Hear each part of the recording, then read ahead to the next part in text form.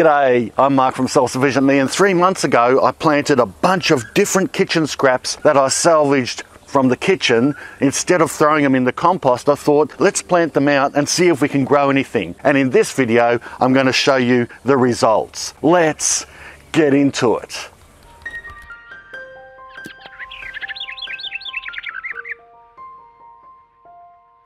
Now, before I get into what I planted, let's just do a bit of background. You might have seen on YouTube, there's plenty of viral videos going around on growing things like garlic, onions, celery, lettuce, put into glasses and left to shoot. People think that, wow, that's just amazing. A lot of the time though, it's gimmicky. The simple fact is you just can't sustain a plant with water only in a glass, in the kitchen or on a kitchen bench indoors. It will grow for a little while, but then it will peter out. Honestly, if you're serious about regrowing any type of vegetable from kitchen scraps, whether it be something you've salvaged from supermarket produce that you've brought, or even from your own garden, you really should be planting it back out in an environment where it can get the best chance of regrowing. Somewhere like in a garden bed or hydroponically, if you've got a good hydroponic setup that you can deliver nutrients to that plant. So what kitchen scraps did I end up planting here in the garden? Well, I selected ones that were fairly common. I planted a cabbage with the base cut off it, obviously, because we ate the top, a lettuce base, a celery base, an onion that had sprouted, and also an onion base, and several carrot bases.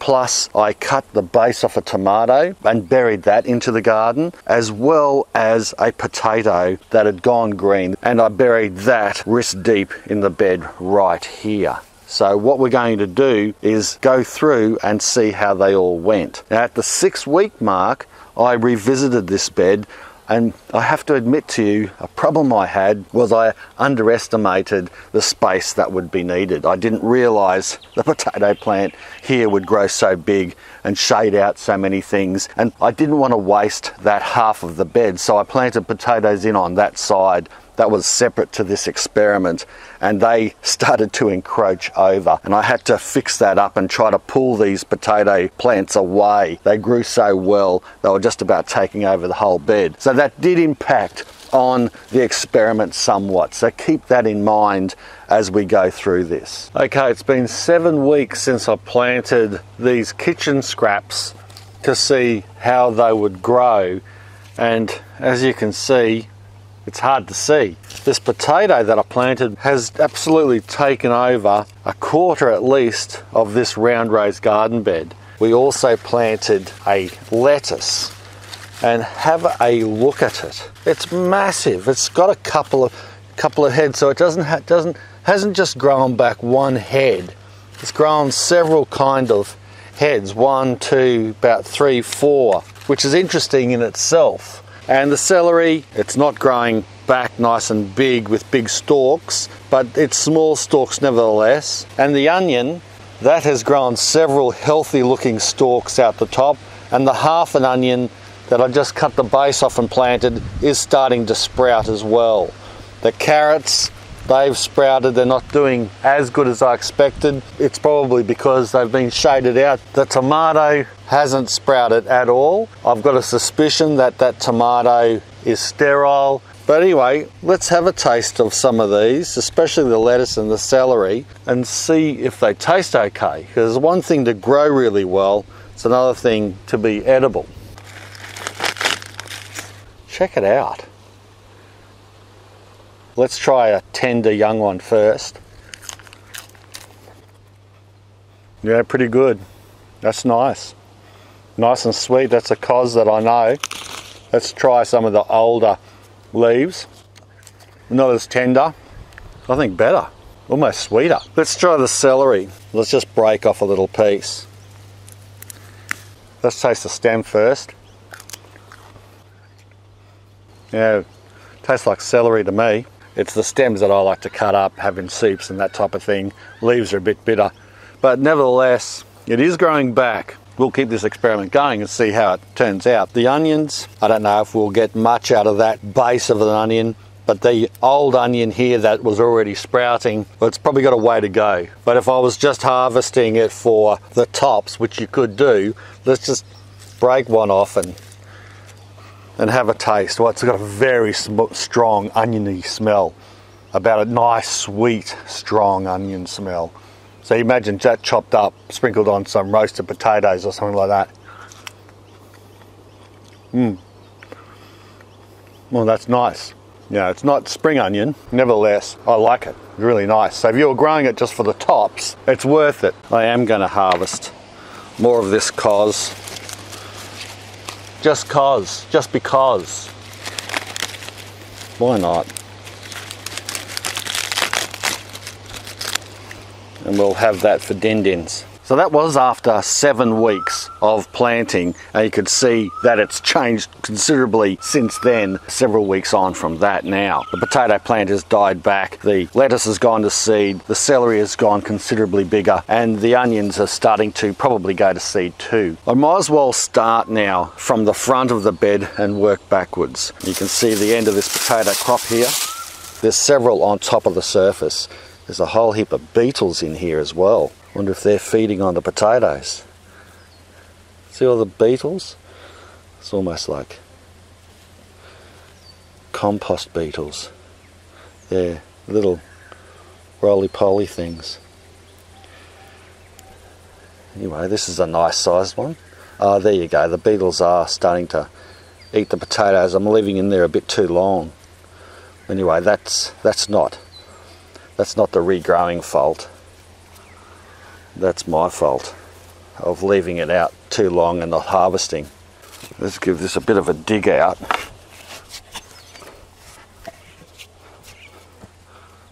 Cool, that's good. Another big one. One potato is all that I planted. And we're getting quite, there's another nice sized one. We're getting quite a good harvest here.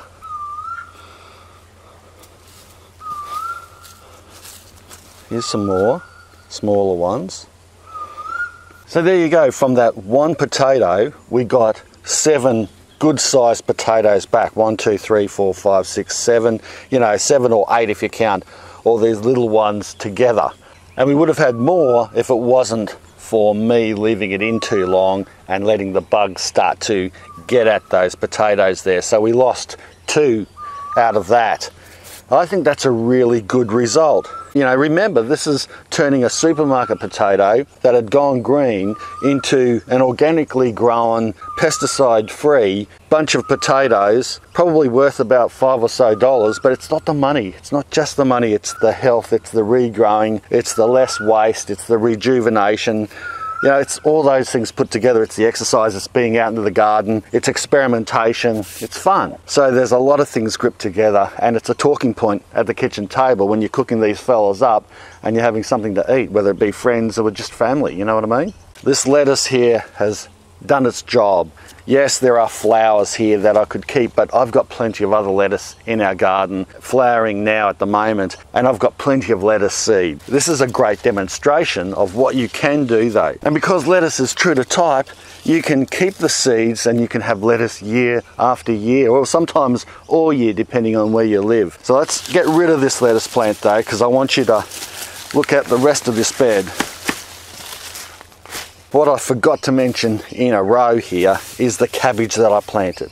This is something that didn't work. I'm a bit perplexed. It seemed to have rotted out pretty quickly, and I can't find a sign of that head of cabbage. I don't know. Maybe a possum or a cockatoo came and stole it on me or something, but it just kind of disappeared. It probably just rotted out. But I've got a backup plan of a cabbage that I just knocked the head off, and it's not the same. It's not a kitchen scrap that I've planted back out, I know, but it does give you an indication of if you can get that base of the cabbage growing, you can have a secondary crop out of it. To give you an idea, let's have a look at over here in the other garden bed. About 8 weeks ago, I harvested 1 cabbage from this plant here, and now we have 3. These won't get any bigger, so I'm going to harvest them now anyway, and we'll see what's underneath. That's a good head of cabbage. That's the first one. Second one, something's very interesting here, and the third one, which is pretty small, but still, I mean, it looks like a Brussels sprout. A big one. Underneath here, you can see how it's regenerated.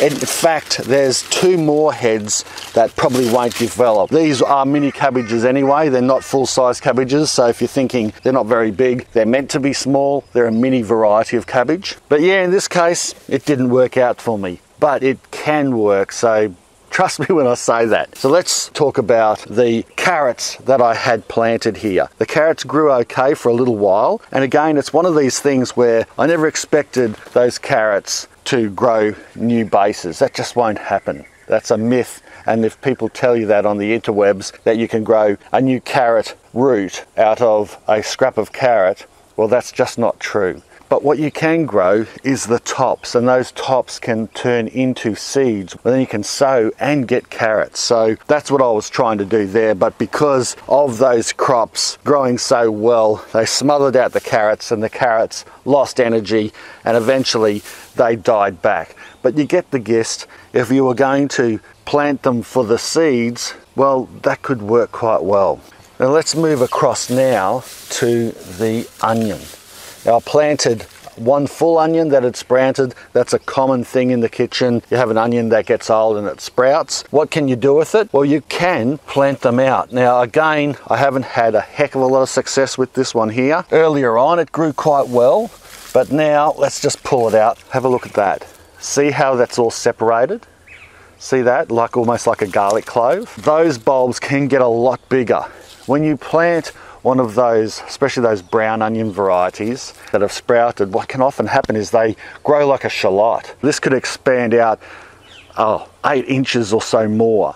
And by the end, I planted this a bit late in the season. That's probably why, and it's just getting too hot now. But if I would have planted them earlier, well then I think I would have got a much better result out of it. Now the celery. Here's another one that actually surprised me a bit. It grew very well. Not bad. The stalks aren't as huge as what they were from the supermarket, but it still grew back good enough. This is totally edible, totally good for cooking soups or whatever, you know, celery sticks. And it's worked. It's actually worked. Look at the root ball. Hokey, crikey. I mean, must be as hardy as anything growing this stuff. Again, this is another keeper, and it will continue to grow too, or it would have if I didn't pull it out for scientific purposes. Of course, I'm going to cut this off and we'll take it inside and we'll eat it. But yeah, fantastic. There's so many things you can do with this that was once a small kitchen scrap that was going to go to the chickens or the compost, but instead now is a fully grown plant again that's totally used back into the kitchen. And the last thing I wanted to talk about is this tomato here. Planted it right there, so it should be here somewhere. It's probably completely composted down now and eaten by worms. No, I didn't bury it that deep. Yeah, it's gone. Absolutely gone. Well, it either just never made it, this tomato, because it might have been just rotted down and the seeds didn't make it, or the tomato was sterile, because often the ones that they get at the store are sterile, or if you do get to grow them, they're not true to type anyway, and they're a crossbred, and the plant that you get might be pretty ordinary and not very good for disease, and it's probably just rotted away, or any little seedlings that sprouted probably couldn't make their way through for some reason. But sometimes you do get some great successes from supermarket tomatoes in the garden. And obviously if they are heirloom tomatoes from the supermarket, you usually can grow them quite well into the garden and they're true to type. Overall, I'm pretty happy with these results, and I'm glad that I was able to show you what can happen when you plant kitchen scraps into the garden like this. I thought it was an interesting experiment to try, and I hope you found it interesting. If you did, make sure you give it a big regrow thumbs up. Regrow that thumb. It was half a thumb. It was the base of a thumb, and then you regrew it to a big thumbs up. And share the video around. Sharing this video around would help me out heaps. Sharing and thumbs upping really helps the channel out. So it's very important, as too is subscribing. I'm nearly up to my mill for subscribers. It would be great to punch over that soon. Well, thank you so much for watching. Bye for now. Yeah. No, happy with it. Happy with it. Would have liked the tomatoes to grow. That was the vision. Would have liked carrots to get to seed. That was the vision. But it gives you an idea anyway. Yeah, worth an experiment. But that's gardening. Like I said, doesn't always go to plan. But you got to show the good and the bad. Cheers.